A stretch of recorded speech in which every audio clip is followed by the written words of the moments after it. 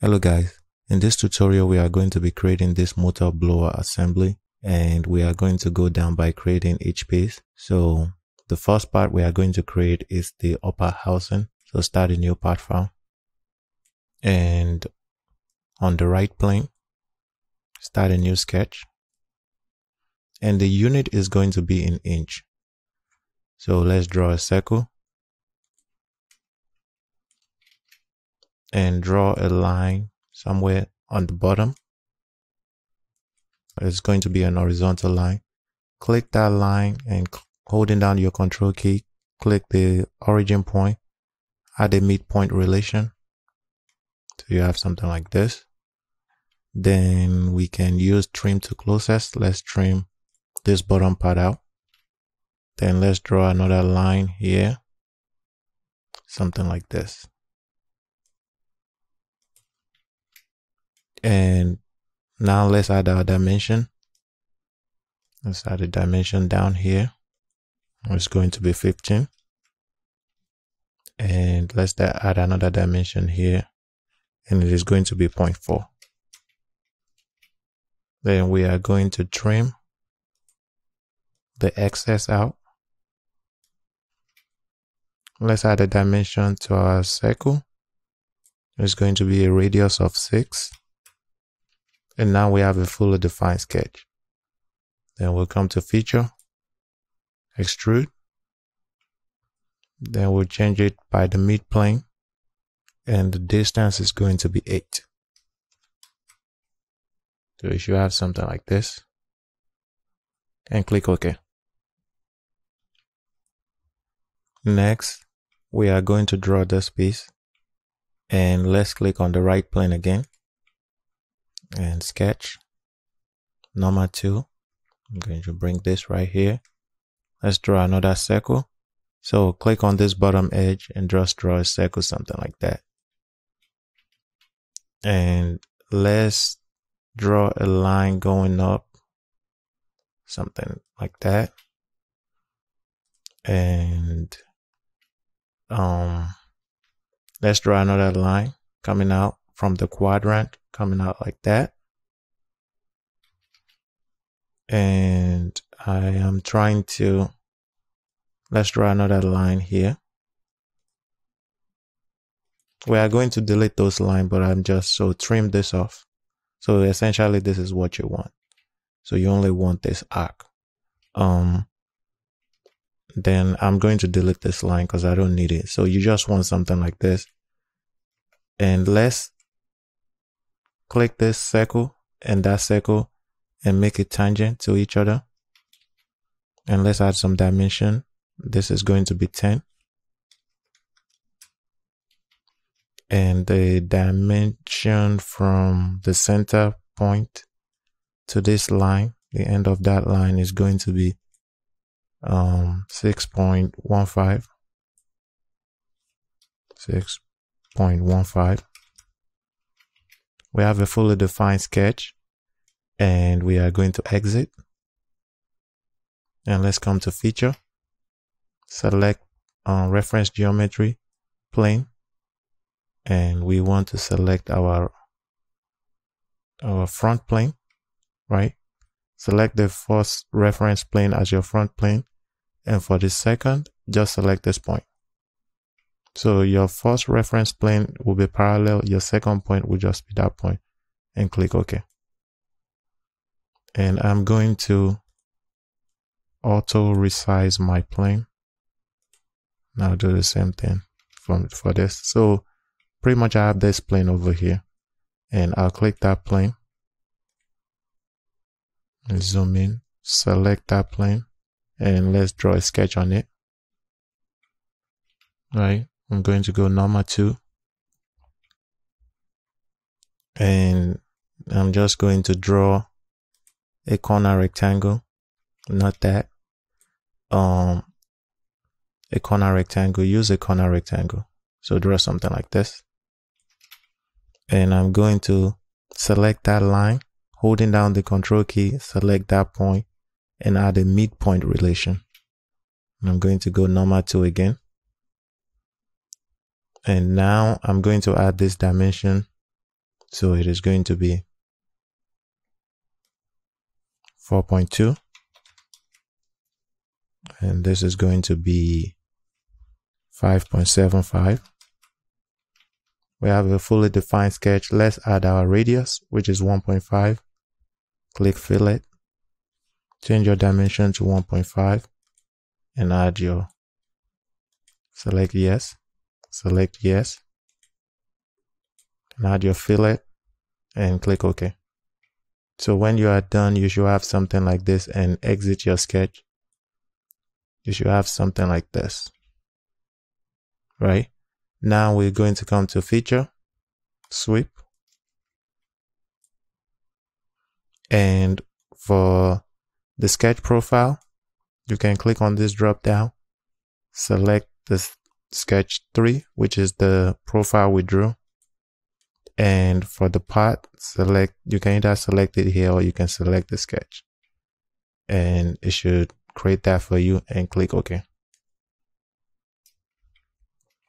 Good. So I'm just going to hide this plane because I don't need it anymore. And next, we can cut the hole in it. And to do that, let's go open, sweep, feature, and let's just show this sketch. So we are showing that the part. Select this face and sketch. I'm going to go normal 2. And what we want to do is we want to offset entity, and it's going to be this edge, this entire edge.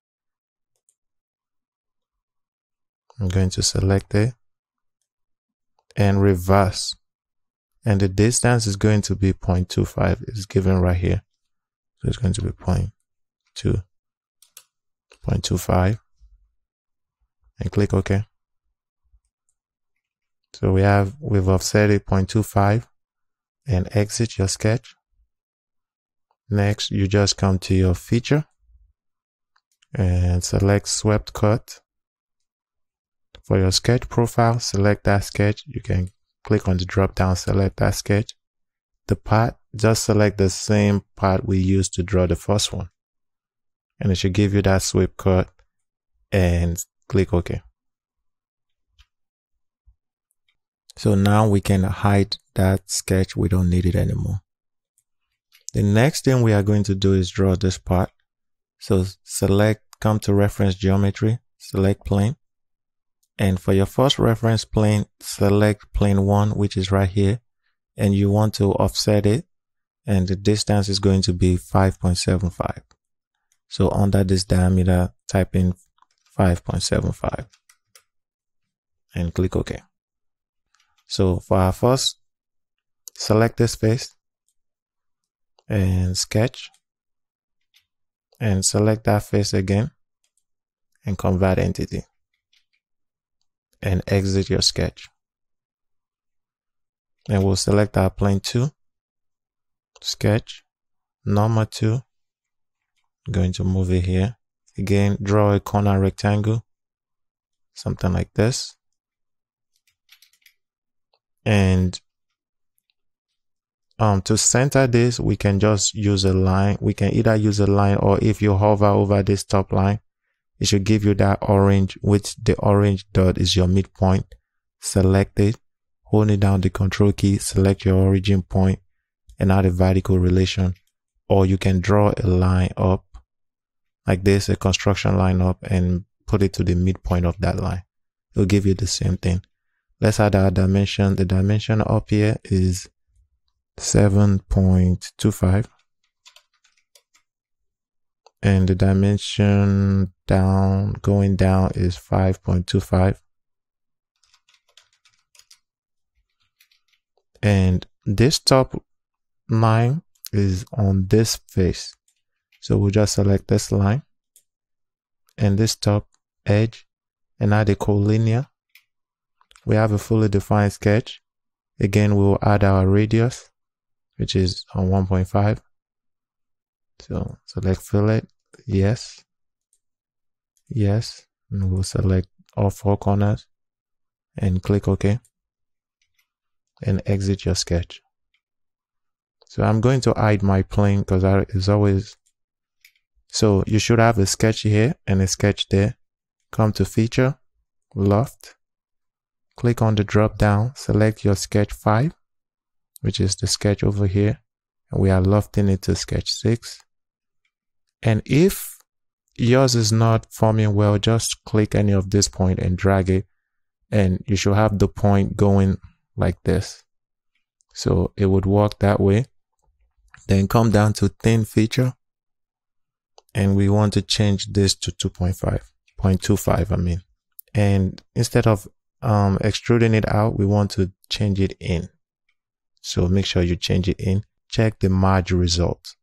So you want to merge the results and click OK. Select the right plane and sketch, normal 2. I'm going to move it. Let's draw a circle on our origin point, something like this. And let's draw a line from the quadrant to the quadrant. And now let's trim the bottom part off. And this radius is going to be 5.75. And let's come to feature, extrude cut. And we are going to change the direction to the mid plane. And the distance is going to be 7.5. And click OK. Good. So we just cut that bottom piece in. So let's select normal 2. So make sure you have your part facing this way. Select this face and sketch, normal 2. So it is this view over here. Let's draw another circle from the origin point. Draw a line going from quadrant to the quadrant and trim the bottom part out. Let's add our dimension. This radius is going to be 4.875. And we'll come to feature, extrude cut, and it is going to be up to next. So it's just up to that face. Click OK. We'll do the same thing to cut this out. Select this back face, sketch, normal 2. And I'm going to draw a circle. Draw a line from quadrant to quadrant. Trim the bottom part out. And let's add our radius. It is going to be 1.5. And we'll come back to feature, extrude cut. And it's going to be up to next. And click OK. Next, we are going to cut those holes in. Your professor wants you to add different configuration for this part. So that's why they have these dimensions for this hole. So this is what we are going to do. Select this face and sketch, normal 2. I'm going to bring my sketch over here. And I'm going to draw 2 circles. Right? Select both circles. Make them equal to each other. And I'm going to draw 2 circles more. So draw 4 circles. I was going to do it a different way, but we can do it this way. And I will explain at the end of the tutorial why we are doing it this way. Select all 4 circles and make them equal to each other. Select all 4 circles again. The point, the center point of all 4 circles, select the center point. And I think it's a horizontal relation. So add a horizontal relation. Good. So now we can add our dimension from the edge. And I'm trying to look at that. From the edge to the center point here is 1. From here to here is 2. Not 22. Good. Instead of, we know this is 2 and this is 2, but later on your professor wants you to change the configuration. And when you change the configuration, if you add your dimension this way, it is not going to look proper. So what we will do is we will add another dimension on this end, 1, and we'll add another one here, 2. So do it this way, and let's add our dimension for that diameter which is going to be 0.41, and we need one more dimension, which is that 0.75. So from there to the center, from the edge to the center, if I can select it, it's going to be 0.75. Good. Our sketch is fully defined.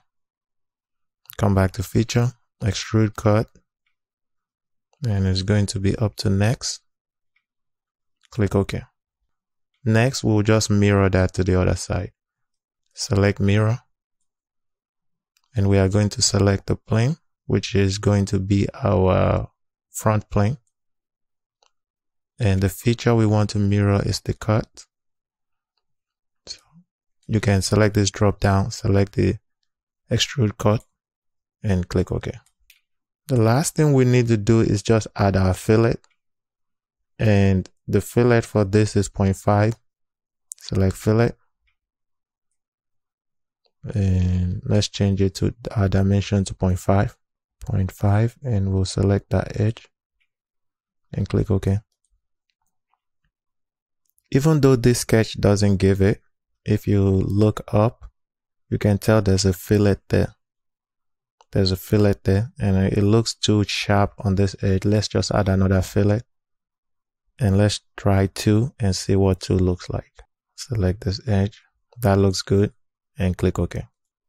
And that is how you create this first part. So save it as the upper housing, and in the next tutorial we'll continue building it. I don't want to record everything in one video because the file is going to be too big to upload. So we are just going to work on each piece one at a time. Thank you, and I'll see you later. Bye.